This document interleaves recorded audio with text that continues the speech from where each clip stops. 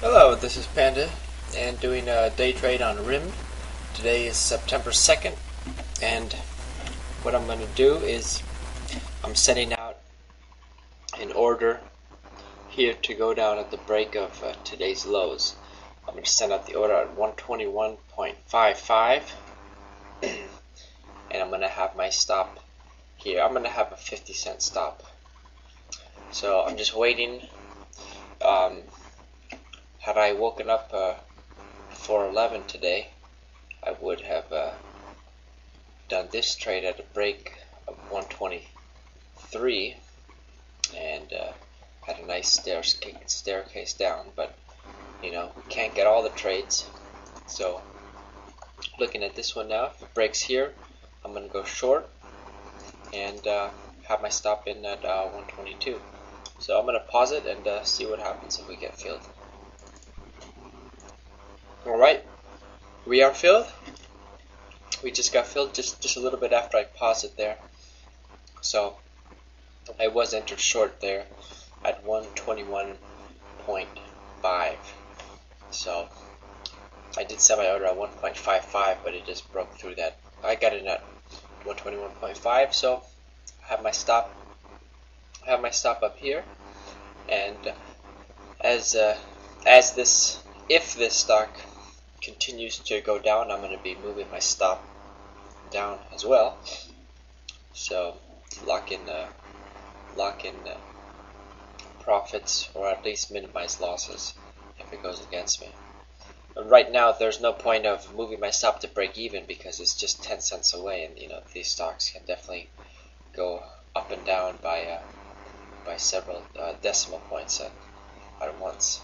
So I'm comfortable with my stop up there. So I'm going to pause it and return here.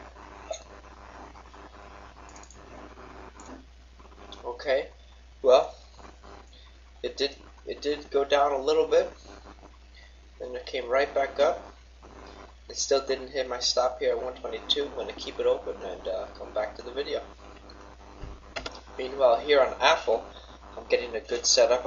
I have my order out to go long at a trigger above 172.25, and we'll see if that's filled. Let's go back to RIMM, see what it's doing. Okay, well, it's still here,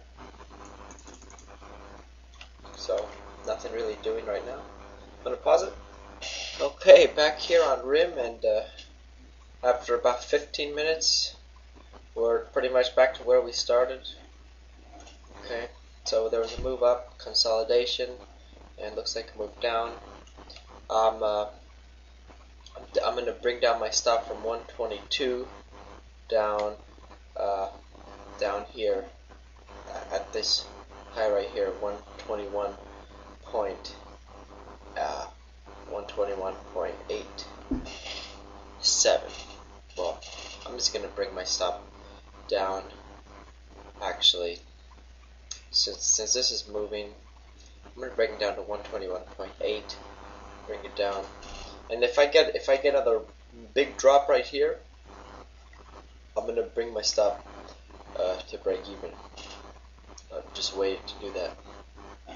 You see the Apple trade, I was going to go long there at a break of 172.25. It's not going to happen, and I'm getting a different signal right now, so I'm going to cancel that order. And okay, so I'm no longer in this Apple trade.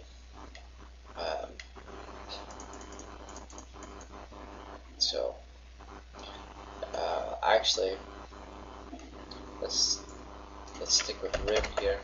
I don't want to do more trades right now because doing one trade and tracking it while doing this video is enough work as it is. So if we get another drop, I'm going to bring myself to break even.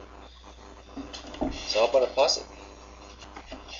Okay, great. Look, we are getting this drop in RIMM. So I'm bringing my stop to break even right now. Okay, so if anything happens, it'll be a trade that was free, no harm done. So now it's a question of lowering stops or taking profits. So we just have to make that decision. This is part of the art form of trading. Part of the science is, you know, getting in the trades, and it's an art trying to get out of them, I find. But it's a combination nonetheless of both. So, okay, we are at a drop right now of 40 cents. If it does try to break this 121, I'm gonna bring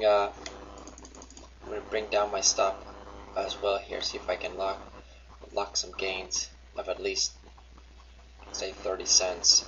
So that's how it goes. We just have to wait. So right now it's 121.10, and I have to see, you know, what I want to do here.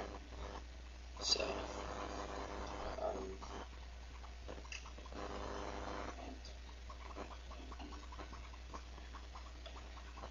okay.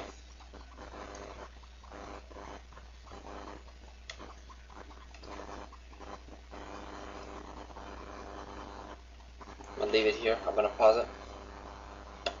Okay, it looks like it is wanting to break this 121. As that happens, I'm gonna move down my stop to 121, locking 50 cents. So I'm looking for this break of 121, and it should drop down at least 10 cents. Okay, right now I'm putting my stop in at 121, shooting at the order right there. And if it goes up, it's okay, I'll get stopped out. If it keeps on going down, I'm gonna keep on lowering my stop. I'm gonna ride it down. Okay, so for every 10 cents is going down, I'm gonna drop my stop 10 cents. So if it hits 120.8, I'm dropping my stop down to 120.9. So my finger's on the trigger on the other screen here, and if not, I get stopped out. I'll keep 50-cent gain. See what happens.